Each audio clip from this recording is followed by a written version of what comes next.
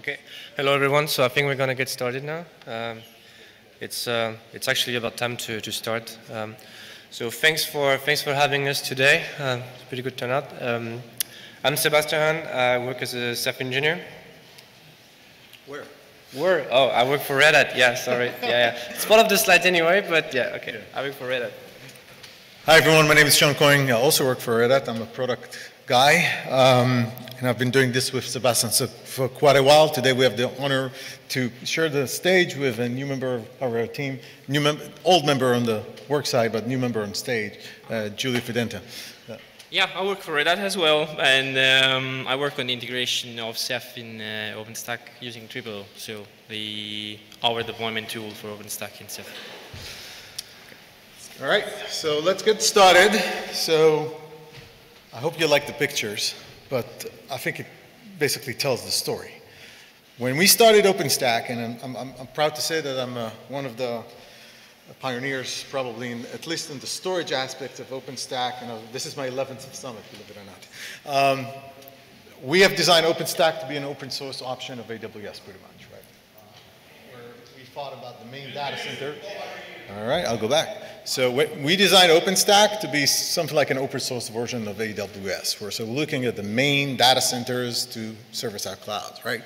And the original design of OpenStack was not necessarily to go all the way to the edge. But here we are today in 2018, trying to do exactly this, right? And the reason is a lot of change. So we're going to try in the next 40 minutes not just show you what's happening in the current release of Stain, where we're putting the effort and investments as a community, but also where we're going after this summit and pretty much for the next several summits, right? Where is going to be a focus area to try to make it happen. So we'll start with a quick reality check, talk about some of the use case, talk about the landscape, talk about 5G and how it changed things. And then we'll go deeper to understand the edge factors. When we talk about edge, guess what? It's a heavy buzzword, heavy used, and it doesn't mean all the same times, all the things. So when we say edge, there's one thing to have an edge side and a far edge side, all the way down to the IoT device. And I can tell you right now, we're not looking at all of the edge use cases, right? We're very practical. We're going to talk about the distributed requirements of edge from the edge factors. 5G, by the way, comes by the standard with the distributed cloud out of the box. And then we're going to talk about where we are today. Sebastian's going to talk where we're done. Over the last years, we showed you what we can do together with co-locating Ceph and OpenStack together in a hyperconverged fashion. Today, what we'd like to do is to show you, as we push OpenStack to the far edge, what does it mean for storage, right? How can we get more, basically put storage in a box closer to the edge and still deal with the image synchronization, data availability, all that stuff, but with lower latency and lower footprint. Obviously, we're going to mention containers. We're going to talk about what we're doing in Stain release specifically, and then what's the roadmap, as I mentioned, for going forward. I want to start with some observation. We started this journey, as I mentioned, OpenStack looking at a cloud, right? But something that happens outside of our walls, open walls, should I say, is like we're getting smarter. And we're getting smarter every year in terms of our capability. In fact, next week on this stage, we're going to have Smart Countries Conference, right? So all of you guys are using smartphones, right? We're talking about smart countries already, and this is taking place in Europe, here in Berlin next week.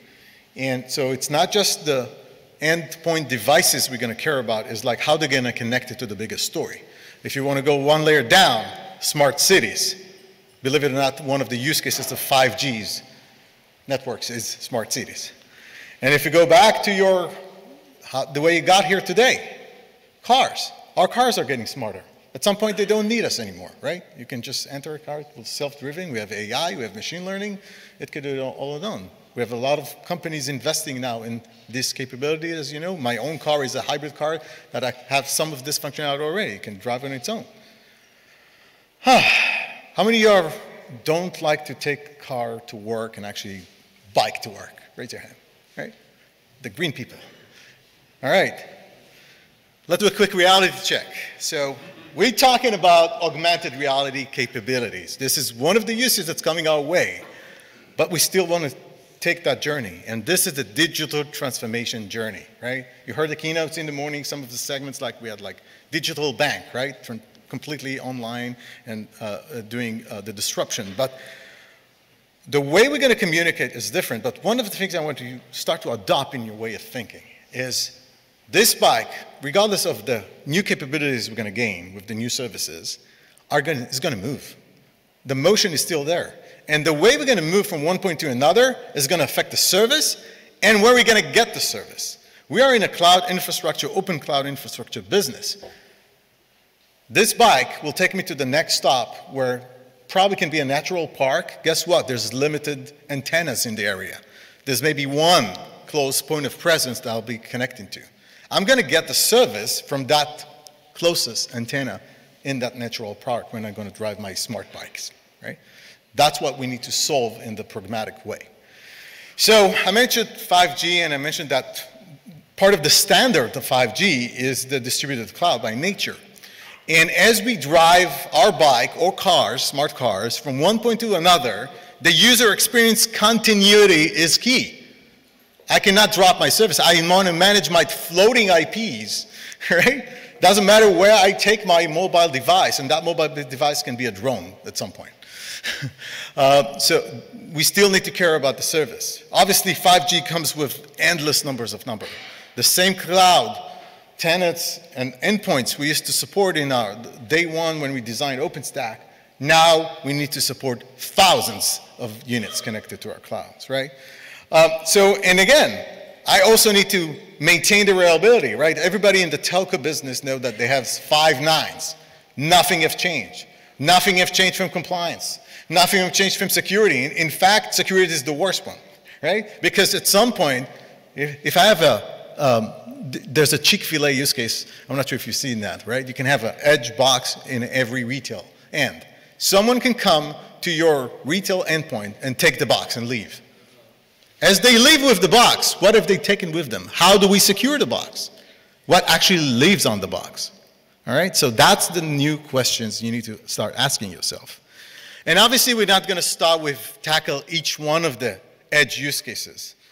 A lot of us are NAV players or enterprise players with edge use case. Some of the edge customers I'm serving today are actually public sector. And this is like, we need to have that new capabilities closer and closer to the customer premise. But again, as the use case, it's not just retail, as I mentioned, it's like your home, smart cars, and so on and so on. We already talked about the virtual reality aspects and new services. So if I'm a consumer, then I really want to get that 10 times faster speed. Doesn't matter where I am with my new device, right? I also would like to get the service not just faster, I want to get the new services. It's not just about doing things faster. It's what actually unlocks with this new capabilities. IoT is around the corner with this new capabilities. And when we look at the edge, it comes with a lot of constraints. 5G specifically, like latency, right?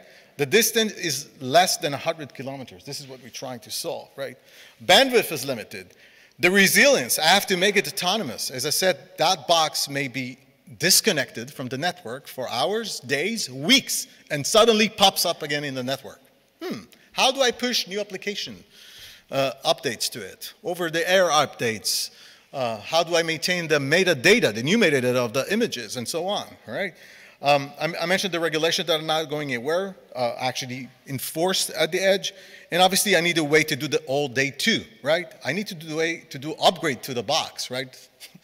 So nothing goes away from that requirements. One thing that I have alluded to is the scale, right? We're talking about 10 to 100 Ks of sites, and each one of them basically serving tens of nodes, right? And I'm going to visualize this for you. So one of the things I heard in previous session we had on the working edge, people have the assumption that we're providing services from the centralized site all the way down to the far edge. And I have to correct that misunderstanding. This is not what we're trying to do.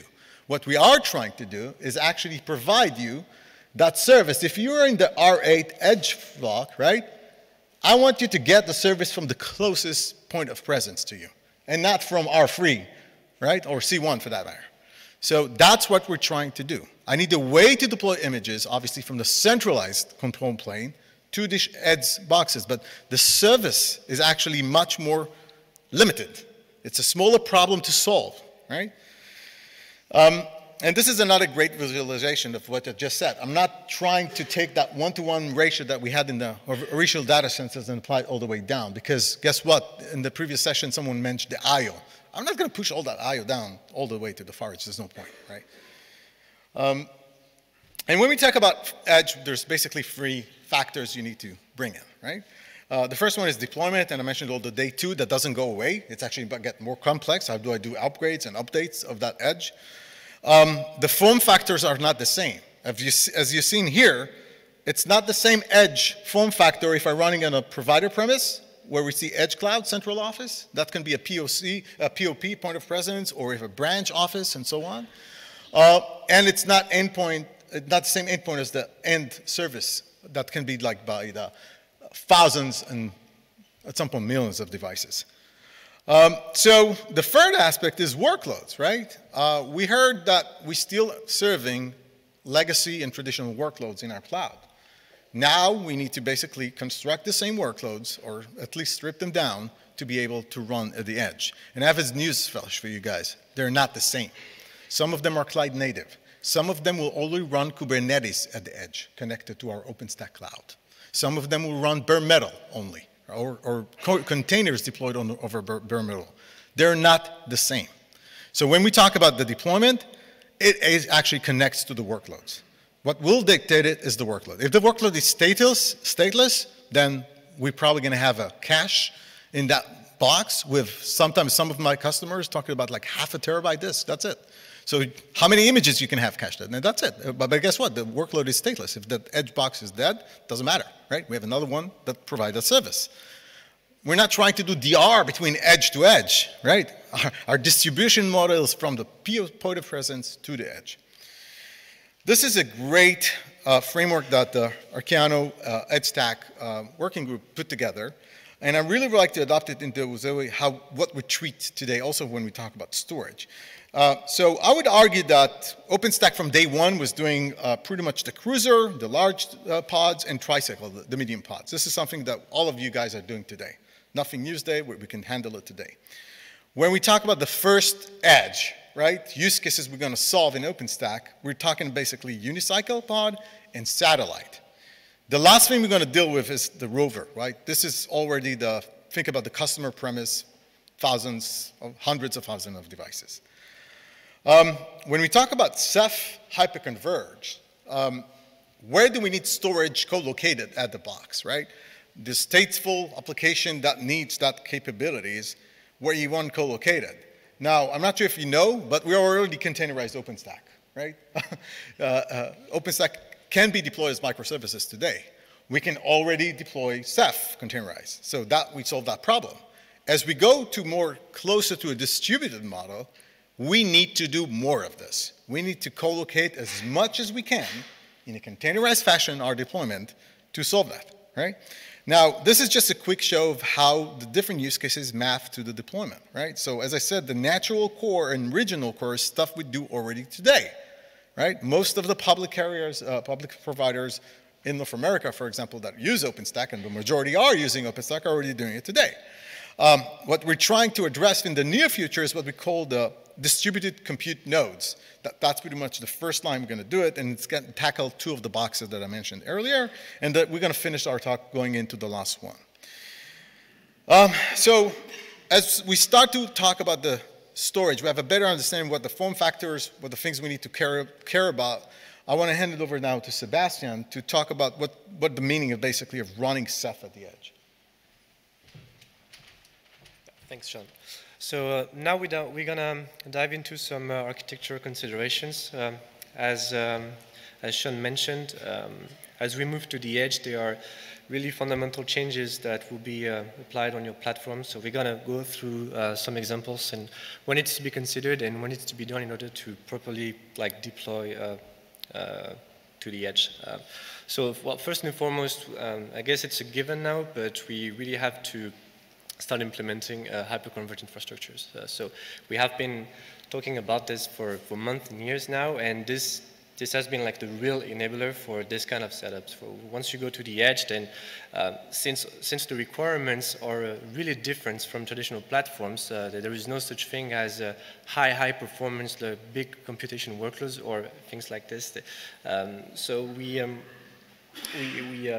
way we deploy the storage, the way we configure it will be completely different.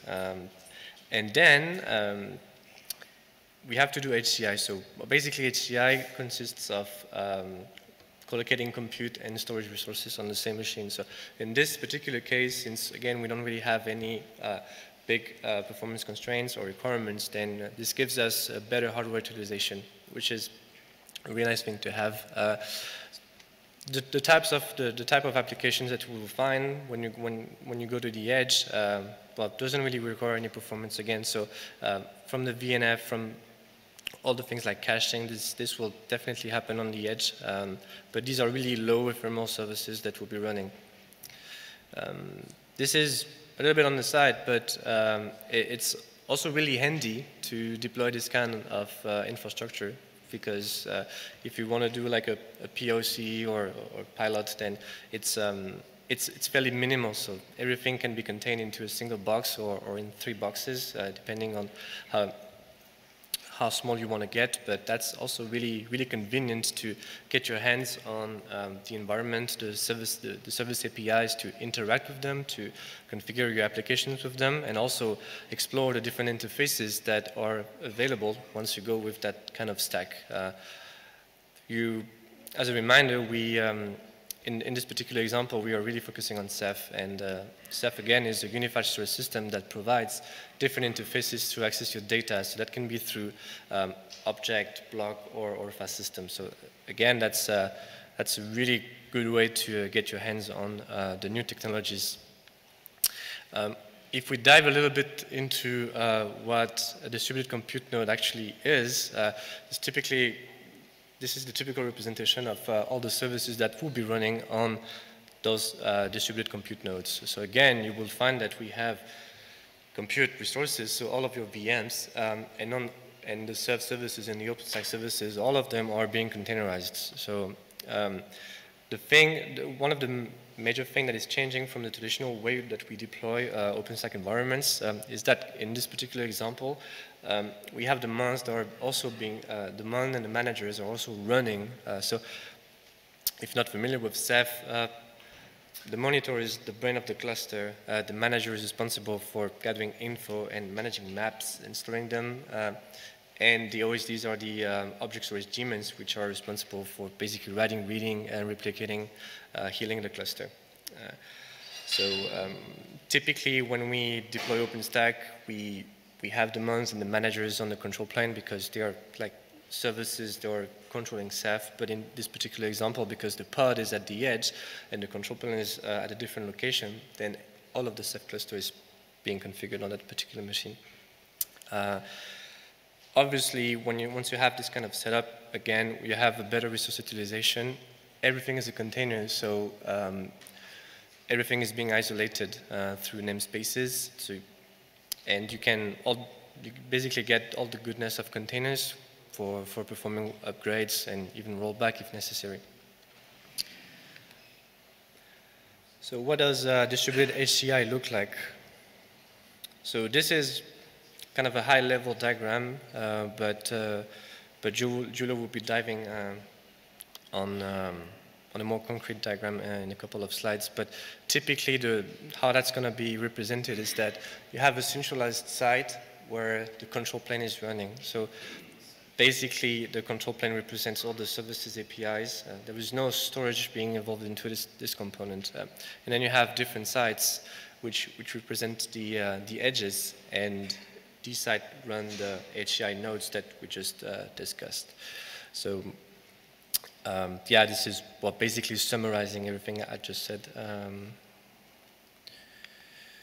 So one of the challenges that we will be facing when deploying this kind of infrastructure is that we have to find a way to distribute cloud images, because again, if we go back to this particular slide, the control plane is over here, but the storage and the compute reside on this side. So it's kind of a tough question because even though we have the control plane that is detached from the compute and storage resources, then we still want to have this ability to have cloud images being replicated across all the edges and not being necessarily centralized on the control plane, because remember when you boot a VM, then you have to, if you're far on the edge, then you have to fetch that image. Then there are things like latency, obviously, and that will be involved into the process, and this might take a while. So we had to we really had to think on put together a right design, but it's an initial step, and again, Julio will be diving a little bit more into this, but this is primarily one of the biggest challenges we have at the moment, is to be able to replicate images or at least have them being available. So at the moment, we will continue to have glance images on the control plane, and these images will basically be fetched on the compute storage nodes, which is not necessarily the best thing, but because there are so many ways you could implement this, but at the moment we don't really want to disrupt too much the way things are being implemented. So the original design would be to have images basically being stored. This is basically like this. Once we can get glance having multiple backends, so once we have that, we can go further, and with Ceph really be able to add images, point to a particular location which represents, in this case, an edge, and tell to glance, okay, this image is part of that that edge, and then replicate them through another way. But I'm diverging here. So. In central multiple backends are in glance. Yeah, but yeah, I know this is in glance, but it's an initial step, and as I was saying, this is I think it's the way I see it is that I want it to be implemented for Ceph, but obviously that's not the case because we have to have it in a way that is really generic. So not everyone is using Ceph, although I would love to see everyone using it. But at first, because the API is really generic, we have to implement this in a way that any particular backend could consume this the same way and have the same experience in the end. So that's a different way to put it, I guess. So this is another diagram which basically captures how the setup is going to look like. So again, you will have the centralized place where all the OpenStack controllers are all running. Well, they typically come by 3, and then you have all the edges, the remote side. And this is basically a zoom out of what I just showed, where you have the VMs, the OSDs, and the months. And then you can have as many pods edges basically as you want.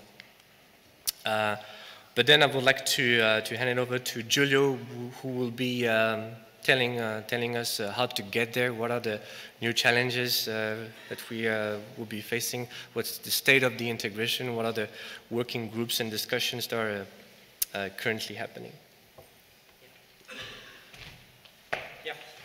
So I want to talk a bit about how these concepts are translated into TripleO and what's the current status of things, and a little bit about our ideas for the future.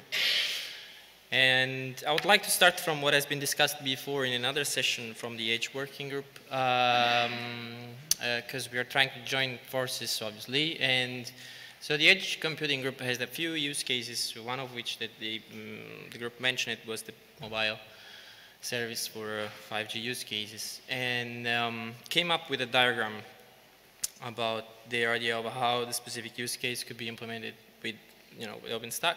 I would like to start from that diagram and also maybe compare with it and see how TripleO is approaching the same issue. And I will also use, or at least I will try to use, the same terminology which is in the Edge working group diagram, even though I'm probably more familiar with the TripleO terminology, but let's see. So this was the diagram that was proposed at the previous PTG, and it's split mainly in 3 layers, basing mostly on the scaling factor. So there are expectations that on the far edge sides you might have like something like 100 different deployments. In this, what's defined as the edge side, you might have something like 10 deployments, and all of them are federated mainly because of the authentication and because of the images in one main data center. Trying to match that with what is happening in TripleO, we should be implementing something that for the edge sides looks very much like the existing TripleO controller. So that's where all the OpenStack services and the API are deployed. And we should be implementing another, let's say, set of roles, which are defining what the far edge side is. And this looks a lot like a TripleO compute node plus what has been discussed by Sebastian, storage, persistent storage, which eventually with Ceph means collocating compute and Ceph. So we would be implementing more or less something like this. So in the far edge side, we would have Nova Compute, Neutron agents, Glance API, caching, and Cinder volume and all the Ceph services. Obviously, we're talking about deploying in containers eventually across a relatively small set of nodes, like let's say 3. And in the edge side, which is where all the OpenStack services are, we would have the entire set of the APIs, schedulers, database, yeah, and orchestration like Heat. I want to look a bit more at how we are approaching the storage issues, because this is focused on how we are using Ceph and the, how HCI is beneficial in this scenario. So there's mainly 2 issues. One is with the persistent storage, so Cinder, and the other one is with images. And for Cinder, we opted for going active-active in the edge side, so you might have like 3 instances running at the same time, which is something that relies a lot on a correct implementation of the backend driver for Cinder. And we kind of committed on making Ceph one of the drivers that, RBD, I should say, one of the drivers that initially is tested and behaves correctly in active-active configuration. This was extremely useful to avoid pushing the need for pacemaker in the far edge side, which we really didn't want to because of the additional hardware requirements. We also have, well, we will probably work on a set of custom roles in TripleO to make sure that, if you have 10 compute nodes in one of the far edge sites, which is eventually not that small, you don't really need to scale Cinder volume on all 10 of them or the Ceph monitors on all 10 of them. So there will be probably at least a couple of roles. While for the far edge side, I would like to point out that the way how we are grouping together resources is that Ceph, which will be an isolated Ceph cluster in every far edge site, is going to be, I'd say, the locality with the Nova nodes and the Cinder nodes is mainly given by the use of availability zones and not regions. So in the control plane, you will see different availability zones for each far edge site. Because of how it is implemented in TripleO, you will be able to scale independently the central site from each and every far edge site. So there are no changes to the far edge site, not even in the number of nodes that require changes in either the control plane or the other far edge sites. For image, things are a bit more complicated. That's something that Sebastian was approaching earlier. So ideally for a backend like Ceph, you would like to use mechanisms that allow you to deduplicate data and not really copy the same image over to every edge site, which we're approaching with RBD mirroring, but let's say that TripleO is not there yet, at least not for the stain cycle. So what we will see in the stain cycle is more like Glance using caches locally, so that every image which every far edge site needs will be initially pulled over from the central site, but then will stay in a local cache, so closer to the actual compute nodes. This is also to because it plays well with 2 interesting challenges. One is, on one hand, we want all the images that are in the central site available to the far edge sites, but we don't really want to replicate them all because we don't have as much storage. And the other issue is we, let's say the local cache is currently well supported in TripleO, so like we could get it done relatively quickly and get it actually working in Stain while using multiple backends that Arnaud previously was pointing out. It's too much for Stain, let's put it that way. So it's a building block. What we are putting in place now with caching is a building block. We obviously want to get it better. It's just not happening in this release. And this is a diagram. This is similar to what Sebastian was showing. It's just a little bit more detailed about how the services are distributed. So what you have at the top is the ideal deployment of our control plane together with the undercloud. This is not very different from what TripleO does already today, except there are not compute nodes. And there can optional be a Ceph cluster if you use it for other reasons, but again, it's not necessary. While in each and every remote site, we will have a Ceph cluster, some compute nodes, Cinder working active, and glance caching active.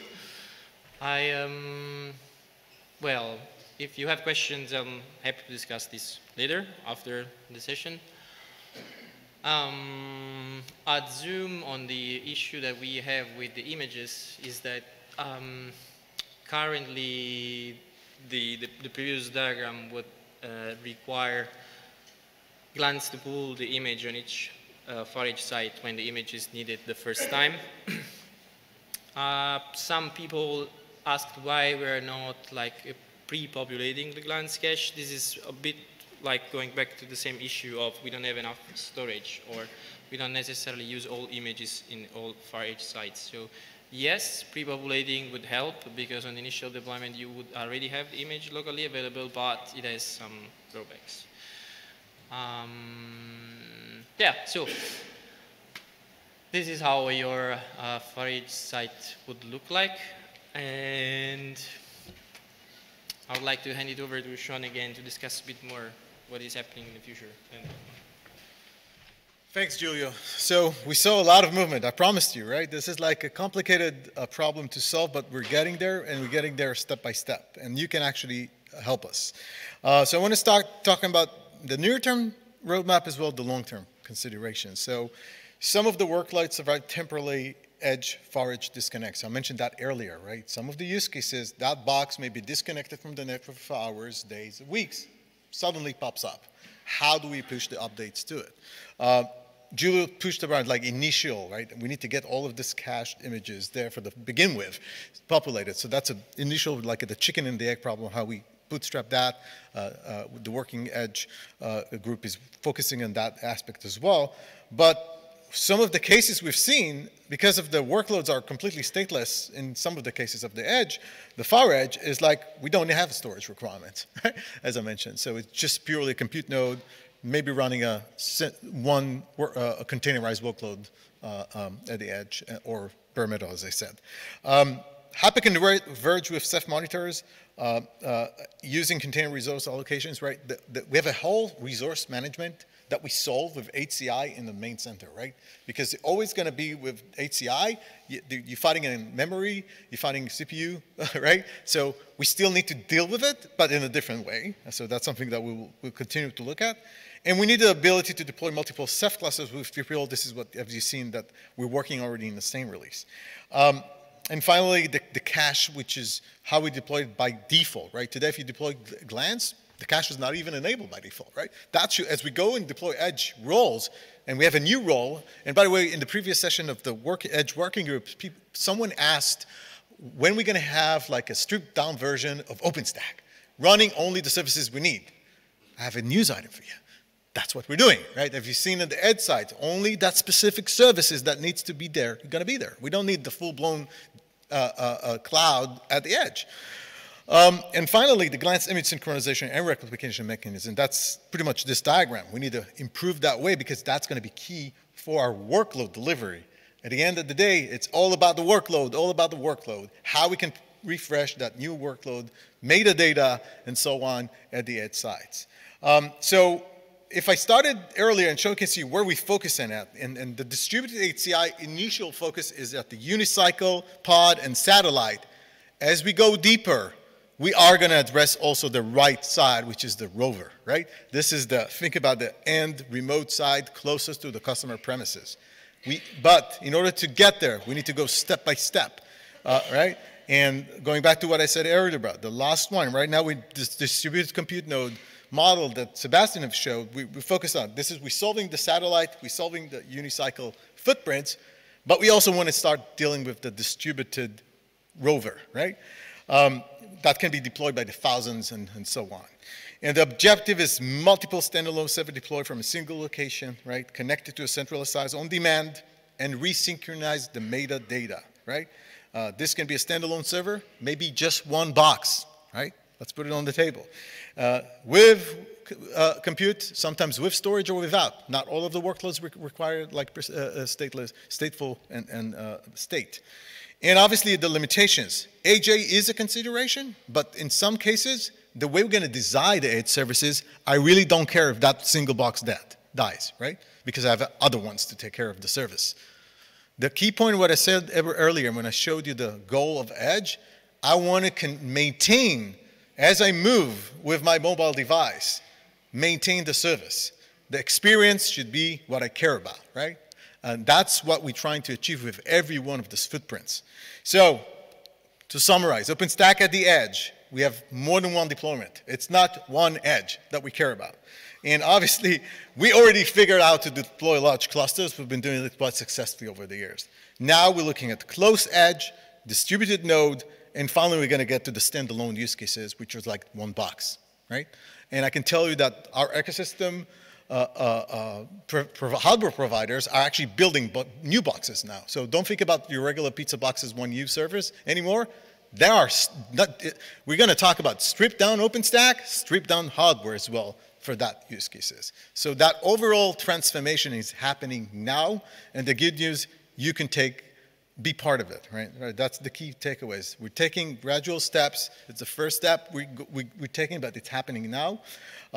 So if you want to join us, the Edge Working Group is where we have IRC, obviously channel, mailing list, and so on.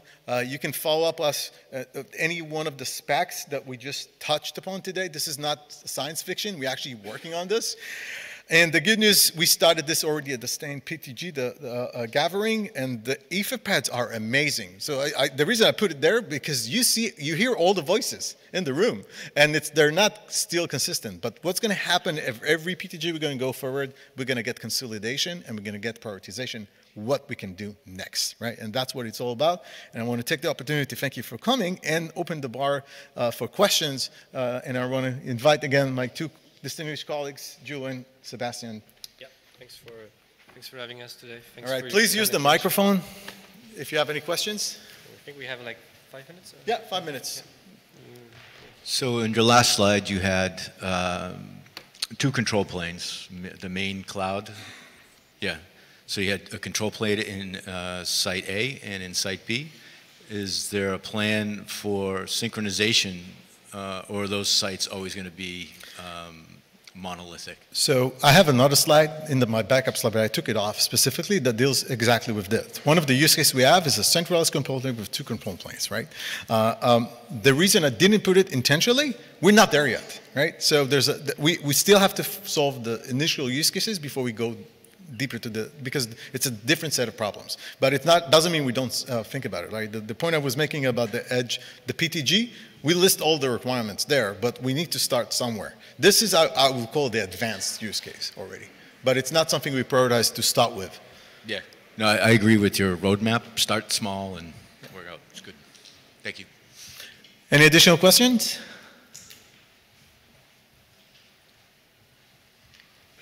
Well, I saw that you have some sites where you don't have control plane. My question is, how do you handle with, for example, Rabbit MQ connectivity when you have latency issues on your network?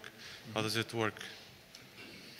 Yeah, so it doesn't. The existing workload remains up because it's not affected by disconnects. But yeah, the cloud is not overable, I'd say. You cannot really go and create a new workload on a cloud which is disconnected anyway. So yeah, that's how it seems. It doesn't work. The workload which is already there remains active. Yes, there's nothing impeding the local Ceph cluster to, you know, deliver the service or compute nodes to keep the guests up. So the existing workload remains active, but the file side remains. In that case, probably you should have a rabbit for each site, or you didn't consider that? Right. So there are many different, we would have a similar problem with the database as well. We could have a similar problem with the scaler. Let's say there are pros and cons to every different solution. And one of the requirements that we had, that we really wanted to, you know, not need to deploy pacemaker in the file site. So for the database, that would be impossible. For Rabbit, probably is more reasonable because it doesn't really need pacemaker, but still adds load on a node or a relatively small set of nodes, which in theory is just delivering a service. So, but yes, we could play with it, and my take is TripleO is very good at that. Like, you have a very flexible way of customize your roles and distribute services differently, and so this is actually relatively easy to try with TripleO in particular. Okay, thanks. Last question.